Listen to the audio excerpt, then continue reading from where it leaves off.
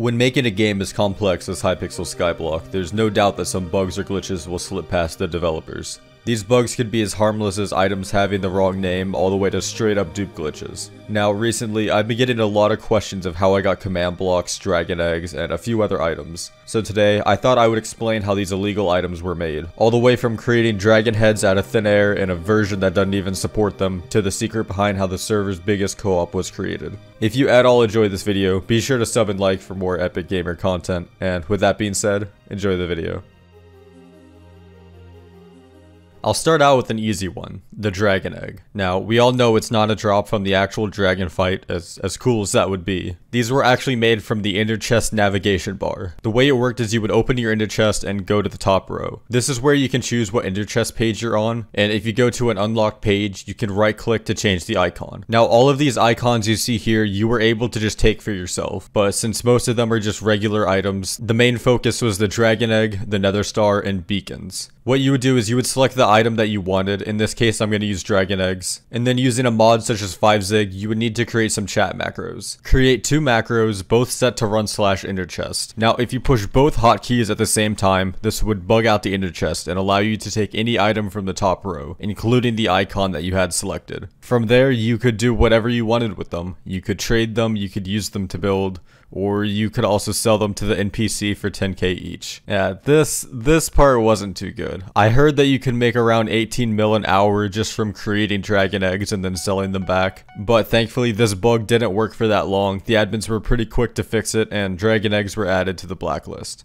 Next up, I'm going to cover the single glitchiest item in the entirety of Skyblock, the repelling candle. At face value, this looks just like a decorative candle, which also happens to prevent mobs from spawning on your island. But believe me, this is much more than that. For starters, you could break portal blocks by placing the candle inside of the portal, and if you did it correctly, you could remove the name tag and be left with something like this. Another pretty neat feature was if you place down a candle, turn off particles, and then flood it with water so that you would break the torch, leaving just the candle with no flame. From there, all that you had to do was place a minion expander on it, and you would get a place command block. But you could actually take this a step further. Instead of placing the minion expander on the candle, if you put it in the corner, you could then take a barrier and place it just as you would any normal block. So what you're watching now is me make the floor to my bunker out of barriers. Now, I wanted to do something cool with them, and it was either make a floor out of them or place them above all the chests on the island. So once my new floor was installed, I added lava underneath just because it just kind of looked cool. But for the next week, every time I walked down my bunker and I headed down the stairs, my natural Minecraft instinct would kick in and I just hesitate because my brain sees lava and it doesn't register the barriers, and it took a while to get used to. Alright, let's do a little bit of backtracking. So while I was making my floor, I accidentally discovered a server crash. I watered the candle just like normal, but I fat fingered my hotkey, and instead of placing down the minion expander, I placed the torch back in the candle, which somehow triggered a server crash. And if you don't already know, server crashes are probably one of the most dangerous things in Skyblock. So they kind of just really upped the severity of this. The admins began working on a fix for this while I was finishing up my floor, and I thought that was the end of it. But silently in the background, a third party had also been messing around with candles. And they found out that if you have a skull placed down, then you do the watering candle command block stuff. If you break the head and you put a furniture inside of it, then place a block to update the server, it would create mob heads. And depending on the orientation of the head whenever you placed it, you could get either creeper, zombie, wither, or normal skeleton, and of course, the dragon head. Now, I'm not even going to try to explain the science behind this. Someone said that it had something to do with like damage values or cycling MBTs, but to me, this is all just witchcraft. Short recap, the single item, the seemingly harmless addition to Skyblock, opened the door to break portals, and it actually reopened the door for placeable barriers, command blocks, and mob heads. I say reopened because this isn't actually the first time that these were made. Months back, you could actually place these blocks using sprays. It was as simple as placing a spray down on a block, and then placing a minion expander or a barrier in the corner. That was literally it. Mob heads were a little bit more complicated though. The coordinates of these had to be negative. I don't fully know why, but it was the only quadrant that it worked in. Then if you place down any minion, then any furniture, and then any head, all inside of the same block, and then you reloaded the island. Upon rejoining your island, the minion would be gone, but he was actually just invisible, and the head that you placed down would be replaced with a mob head. And again, the orientation of the head would change what mob it is. Now, if you try and pick up the head, it would crash the server, which, as you know, is a big no-no. So I recorded this and I shipped it off to the admins to get fixed. After 30 minutes, there was a game update. Now, the patch for this not only fixed the ability to even make this minion furniture concoction, it allowed for these heads to be collected.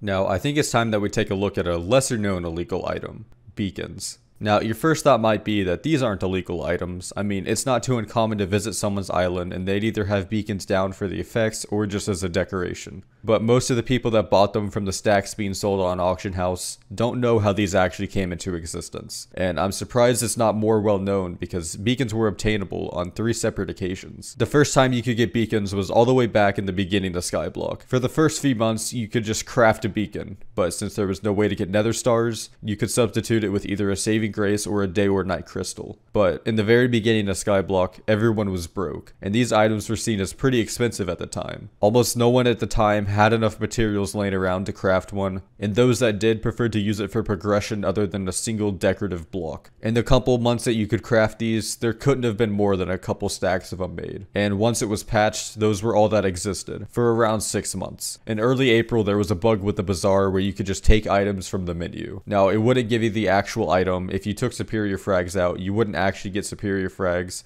It was just a head with the skin just to be used as an icon. But anyway, you could take out any item from this menu that you wanted, including the catalyst. Now, once you had this, all that you had to do was drop it on the floor, and whenever you picked it up, you would get a legendary nether star, which, as you probably guessed, can be used to craft beacons. The bazaar glitch was fixed within the hour, stopping the production of nether stars and other items, and to this day, it's actually still possible to craft beacons if you have a nether star. But most people, including myself, have decided to hold on to these items, and it's a good thing that we did, because just like dragon eggs, you could use the ender chest exploit to create beacons. At the push of 2 buttons, you could have 2 free beacons, bringing thousands of them into the game completely out of thin air. This is where a majority of the beacons on the server came from, so next time you see a beacon on someone's island or go to buy one from auction, you'll know that these items were glitched into the game. To end it off, we're going to be talking about mega co-ops. Now, as you all know, co-ops have a base of 5 players per island, and if you're lucky enough to have more friends, you can purchase 3 more slots from the community shop, setting the cap to 8 players. But there's been multiple ways around that player limit. The first one, I'm not exactly sure how it was done because I wasn't around for it, but it was something about staying in a menu and then getting co-op kicked, then you add more people, then you go back on a menu. I don't know exactly. But the second method was as simple as sending out a bunch of co-op invites and then having everybody accept it at the same time. You could get a max of around 20 players with this because the invites do expire after a bit, but it did work pretty well. But what if I told you that there was a way to get theoretically infinite players onto the same co-op profile? Well, there was, and the way that it worked is someone /co-op adds another player. And then anyone, literally anyone, can type /co-op view and then the invite creator's UUID, and they would get the invite screen up. Despite never being added to the co-op, all that you had to do from there was just accept the invite and you were on the profile. This is the same method that we used to create the 30-player mega co-op back in July. It was supposed to be a fun profile with a bunch of YouTubers and other good players where we could progress and make content on the same island, but that got shut down for several reasons. The first one being that some menus went off screen or just didn't load entirely. The second was it was putting a lot of stress on the server, trying to load 30 accounts on one island. And the third is because the way we made it was technically using a very dangerous exploit. I mean, you could literally take over someone's island and there would be absolutely nothing they could do about it. Like, imagine this. My island wants to invite another member, so we send out the invite, and 6 random people who we didn't invite join the profile and start griefing everything. And there's literally nothing we could do about it either. You need to have everyone on the island to agree to kick a player, and I'm willing to bet that no griefer is going to accept that. The almost year and a half of work, totaling tens of thousands of hours, would be gone in minutes. But thankfully, that never happened because it's already fixed. Screw you idiots, I know some of you had that idea, I can sense it. Anyway, that's going to do it for this video. If you enjoyed, be sure to like and subscribe, and let me know if you found this interesting. I have some other stuff I could go over, but I want to see if people enjoyed this first. But in the meantime, I did another video about rare items in skyblock a while back, so if you found this cool, be sure to give that a watch. But that's all for now. See ya.